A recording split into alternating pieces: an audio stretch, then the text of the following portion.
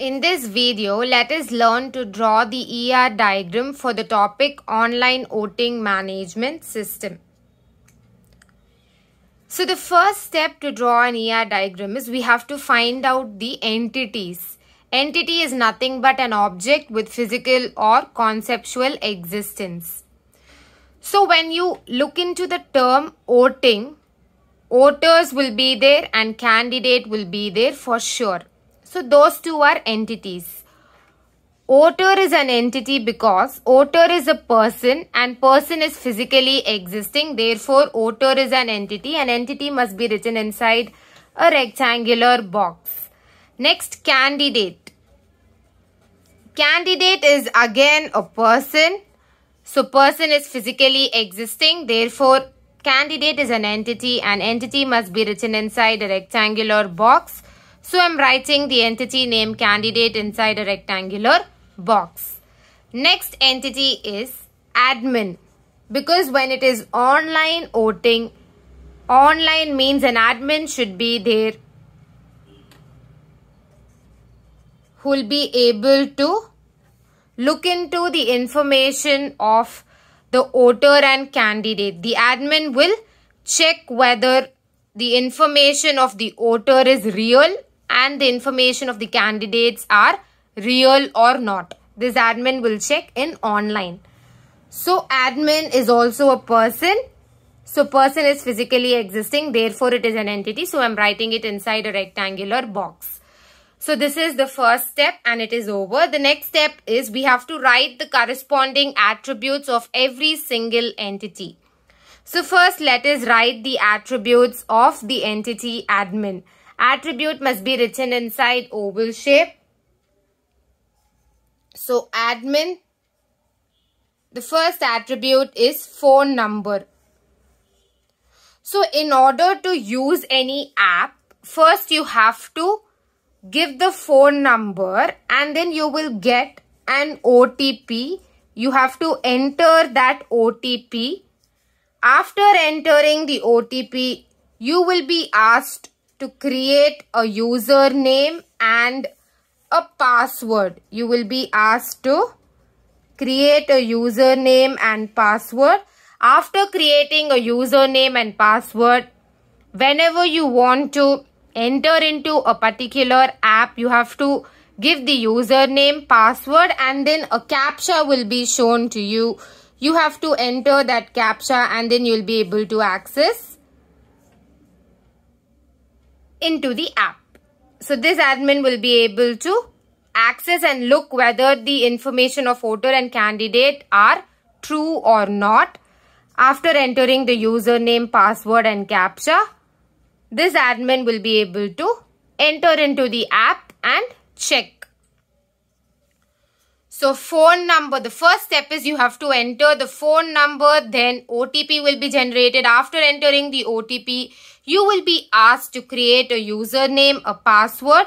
After creating a username and password, whenever you want to get into the app, you have to enter the username, password and a captcha. And the captcha is just to know whether it is you or not, whether the human is operating or not. It is just to know whether it is a person, a real person or not. That's the reason why captcha is asked every time you log in. So username, password, captcha, you'll get into the app. Then the admin can look into the voters and candidates information and check whether it is true or not. So these are all the attributes of the entity admin. Another attribute we can add, which is status. So whether the admin is currently using the app or not. If using the app, then the status will be currently using. If it is not, if the admin is not using, then currently not available will be the status of the admin. Admin is nothing but a person. Next, let us look into the attributes of the entity voter. So voter will have a name. Voter is a common person, common people who are going to vote for the candidate. So name. Name is further divided as first name, middle name and last name. If you are able to divide an attribute further, then this attribute is known as composite attribute. Therefore, this name attribute is known as a composite attribute because you are able to divide it further. Next is voter ID. Voter ID is very important and voter ID is unique. So I have to underline this voter ID because it is a primary key. Now if 10 people are going to vote, all the 10 people will be having unique voter ID. No two persons will be having same voter ID. Every single voter will be having different and unique voter ID. So since this is unique for all, voter ID is known as a primary key. Next is phone number. Voter can have more than one phone number also. So I am writing this inside double oval. This phone number is known as multi-value attribute. Now for example, if the voter is having 3 phone numbers. 3 phone numbers means 3 values are there. So multi-value attribute. So that is the reason why we are writing this inside double ovals. Next is address of the voter. This is an attribute. Next is date of birth of the voter. Date of birth. So from date of birth, we can easily arrive the age of the voter.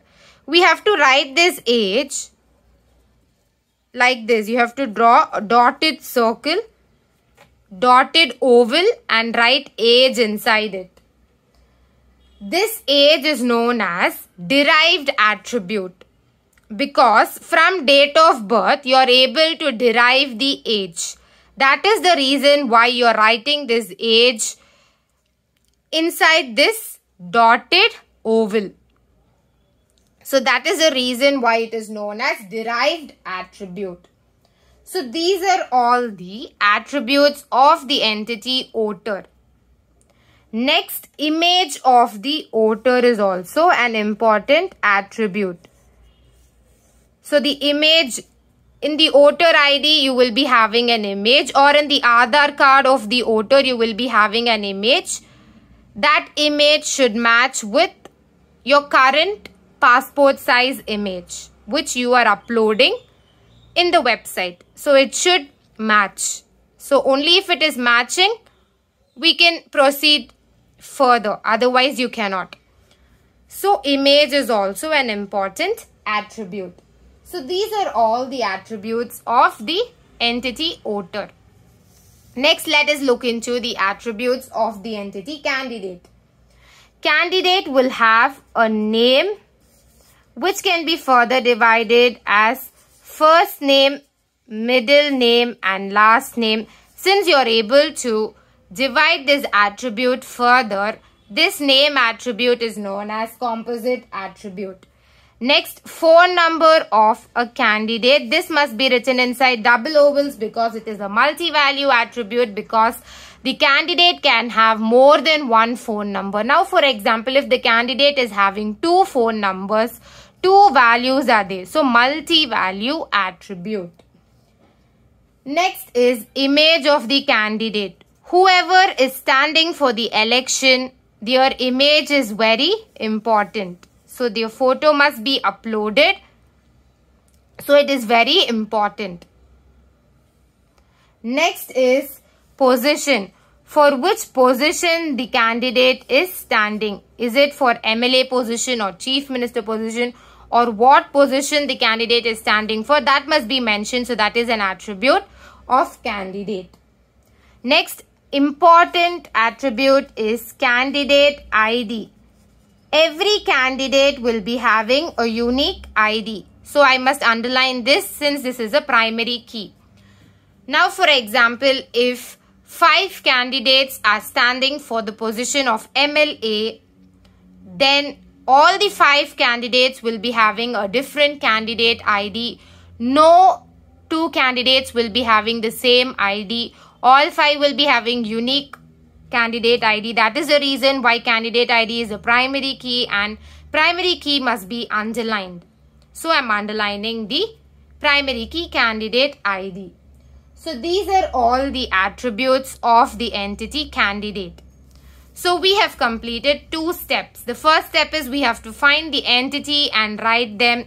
The second step is we have to write the corresponding attributes of every single entity.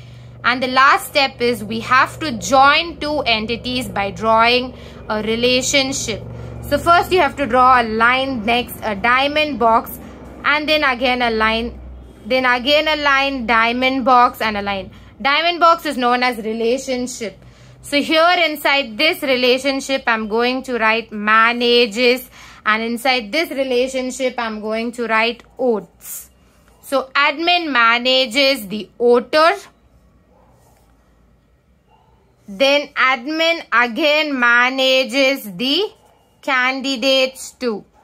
So admin manages oater, admin manages candidate, oater oats for the candidate. So this is the flow. Admin manages oater and admin manages the candidate. Oater oats for the candidate. So this is the flow for the online voting management system. So like this you have to draw the ER diagram for the topic given to you. It is not necessary that everyone should be drawing this same diagram for this topic.